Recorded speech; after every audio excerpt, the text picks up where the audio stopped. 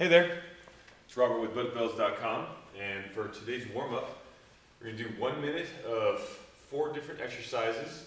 Take about 10 or 15 seconds in between the exercise to get to the next one, so you get a full minute of each one of these exercises. So the first one is a row machine. So you're going to row for a minute. If you don't have a rower, you can do sprints for a minute. It's about 300 meters or so. The next one is jump rope. Everybody knows what the jump rope is. You're going to jump rope for a minute. Next one is squats, just body weight squats. Line your feet up as straight as you can. You want to line your knees up over your feet and just hinge back. Try to get your hips at the same height as your knees or a little lower. And then the last one is planks. So 3 rounds, so you can do 3 different types of planks. First one is on your forearms, next one's on your hands, next minute's on your hands, and the third one is from side to side.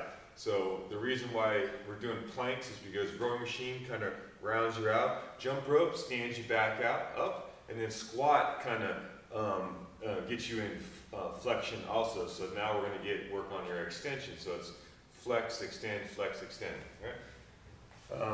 So the planks are first minute on your forearms, second minute on your hands. Get a good extension in your back, so you want to get from your tailbone to the top of your head, nice and long. And the third one is you can do planks from side to side.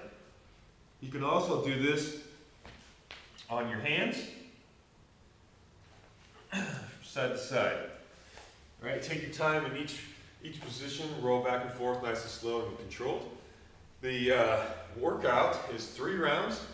You're going to do 4 different exercises. The first one is the TRX jumping squat.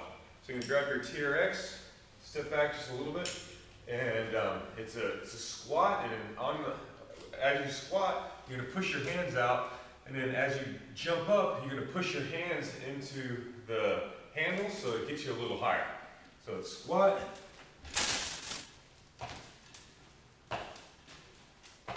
alright? So it's just like our regular squat that we would do, arms out, use the handles to extend you back up. Alright, so the next one is 1 arm swing, 10 on each side. So 20 of those, 10 1 arm swings, 10 on each side. 10 on the left and 10 on the right. Okay. Next one is sumo deadlift high pull to a thruster. 20 of these.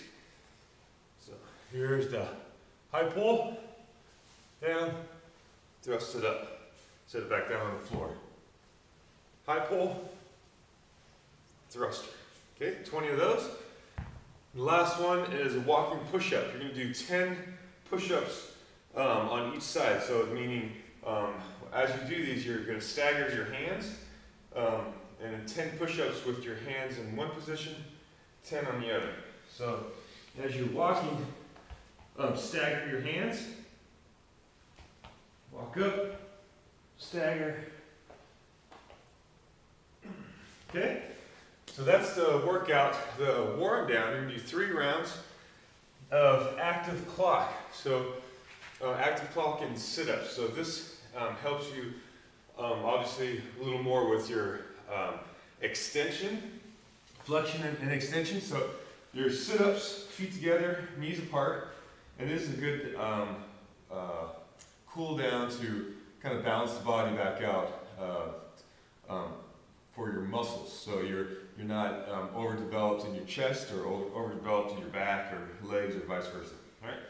So here,